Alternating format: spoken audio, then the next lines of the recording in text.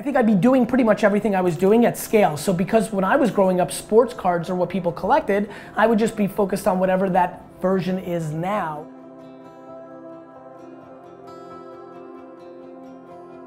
You want to live a 1% life, you have to do 1% things. Like, that's super hard to live a life where you get to travel 4 months a year. No, but think about it. This is everything. This is the whole nut that you have to, the reason you haven't figured out, you're out of your mind with what you're asking, thus you have to do ridiculously hard shit to get there. You're bailing on the hard shit within seconds. Like, every data point that I've heard so far, and it's okay, is like no chance, let alone some chance. Because I don't think you've quantified how ridiculous what you're asking for is. Dude, I worked in a liquor store for 15 hours a day, 7 days a week for years, and somehow people put that as like part of my narrative, but don't give it the respect. You want to live a 1% life. Cool. You told me you wanted to build it. You thought that building a personal brand is the way to do that. The two core things in building which is fine, the two core things in a personal brand, you've bailed on immediately. Patience and practitionership. You don't want to do either.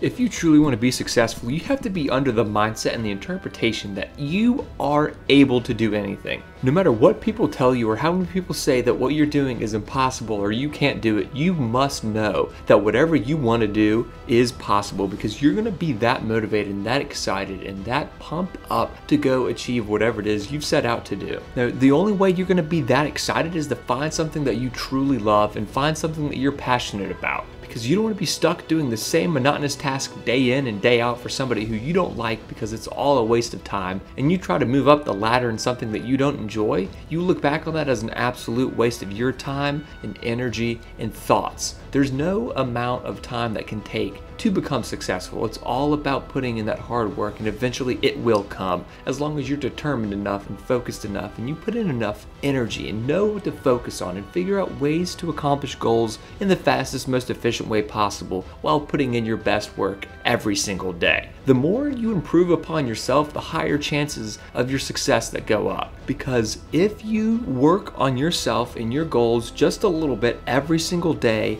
day in and day out, you will see slight improvements here and there, and those improvements over time will slowly increase and become huge improvements on your life and steps towards your goals. I think that you need to figure out what you're good at and what would you want to do. I would basically be today, I'm trying to think, there'd be so many things I'd be doing today. Like, I give a lot of that advice. I would have made bank on Snapchat filters. I think that one guy who did the Pokemon Go consulting, I think that was super smart. Having the internet to buy and sell, I'm a salesman. Buying and selling, just buying stuff in Asia and remarketing in the US. I think I'd be doing pretty much everything I was doing at scale. So because when I was growing up, sports cards are what people collected, I would just be focused on whatever that version is now. Sneakers, I'm telling you right now, my stories of Toys R Us and garage sales would be waking up, you know, at 1 in the morning and standing in line at a Soho sneaker store to get that thing flipping. You know, I think the truth is, Buster, I'd be focusing on what I was strong at, and what I think I'm really good at is buying and selling. I did that with stuff my whole life. Now I do it with people's attention and the end consumer's attention. That is my strength, and I would double down on that. You, my friend, need to figure out what you're best at. Is that making content on social media? Is that being a charismatic personality that I think was shining through in that question? Is that being a salesperson, buying, selling stuff, connecting with people? When you're 16, you have time. Remember when you were bored? Remember when you could do that? Andy, remember when you were like, I'm bored? Like, you don't have that kind of time when you grow up. And so I would take advantage of that time, because that is the asset. The other thing you can do, and this works for a lot of the people that just ask questions, so I want to make sure they're going to hear this, you could start a Q&A show. Look, I always talk about watch what I do, not what I say. My reintroduction into content was the Ask Garyvee show. My audience was not that big at that point because I had transitioned to business, but I went dark for 2 years building VaynerMedia. And the way that I reintroduced myself was off a small base to be able to create content, because we weren't blogging yet, I didn't have a podcast yet, was to start a show where people asked me questions on Twitter, that was my biggest base, which led to some awareness because they had to use the hashtag. So now people see they're asking me a question, so that got me by accident viewers. I then picked 5 of them, answered it, put it out for free, and it was incredibly valuable. You can do that with HR questions.